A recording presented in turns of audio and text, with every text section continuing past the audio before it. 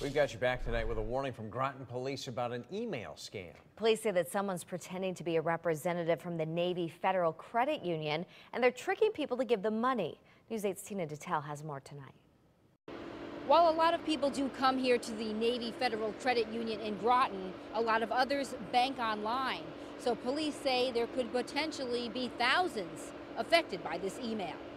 It's a standard email that most people will get from their banking institutions. But this one has grammatical errors and wording, which raises red flags.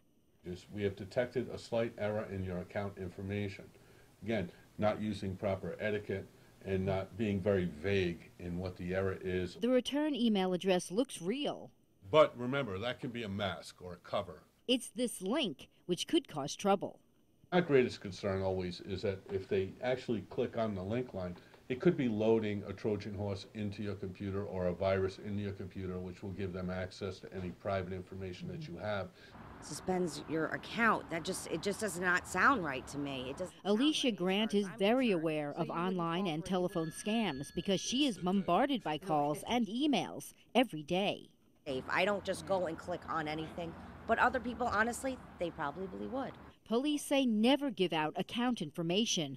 Call your bank or credit union to confirm if there really is a problem.